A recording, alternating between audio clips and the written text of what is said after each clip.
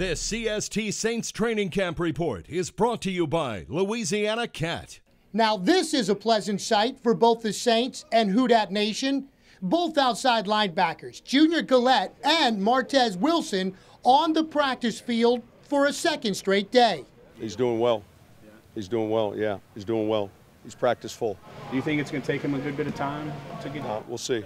I think he's doing well. I anticipate him being ready to go. Oh yeah, it feels so good. You understand?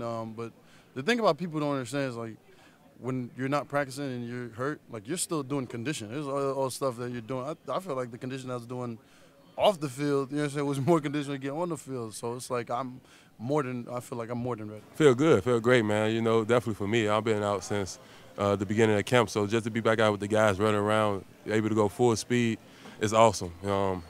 Breathtaking.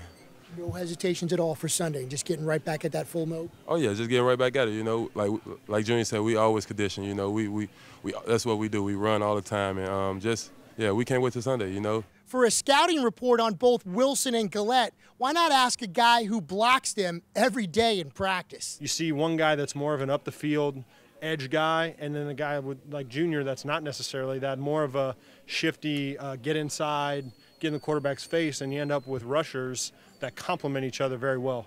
You got one over the top and one underneath, so you know, we feel good about it. Those guys are a pain to block every day, so I'm glad someone else has to deal with them. We worked out in all season together. We've been spending a lot of time together, and we're just trying to get better ourselves, you know what I'm saying? Just get better individually, and then we just need to come together and learn how to play each other more and more.